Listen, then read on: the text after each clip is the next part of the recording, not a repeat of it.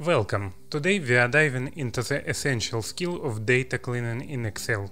Stick around to learn how to tidy up your spreadsheets and make your data more reliable. Let's get started.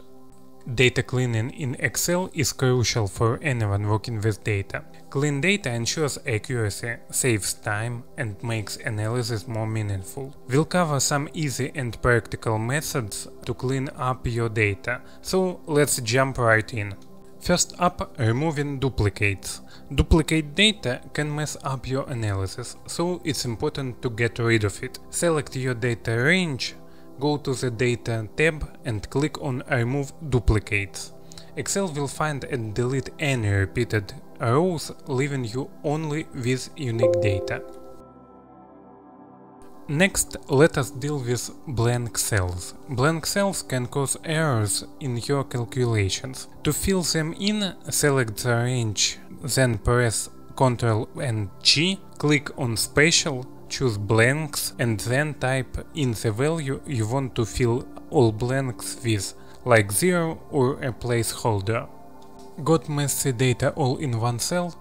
Use text to columns to split it up. Select the cells, go to the Data tab and click Text to Columns. Choose the delimiter, like comma or space, and Excel will separate the data into different columns. Extra spaces can be pretty sneaky. Use the trim function to clean them up, and Excel will remove any leading or trailing spaces from your data. Sometimes numbers are stored as text, causing calculation issues. Select the cells and look for the exclamation mark icon. Click it and choose Convert to Number. Now your numbers are ready for proper analysis. Standardizing text case can improve the consistency of your data. Use upper function to convert text to uppercase, the lower function for lowercase, and the proper function to capitalize the first letter of each word. These are some basic methods, but there are a lot more.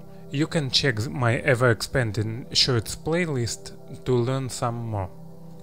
When you are comfortable with data cleaning basics in Excel, you most definitely should learn Power Query. It helps to automate even the most advanced data cleaning with just a few clicks. See you later.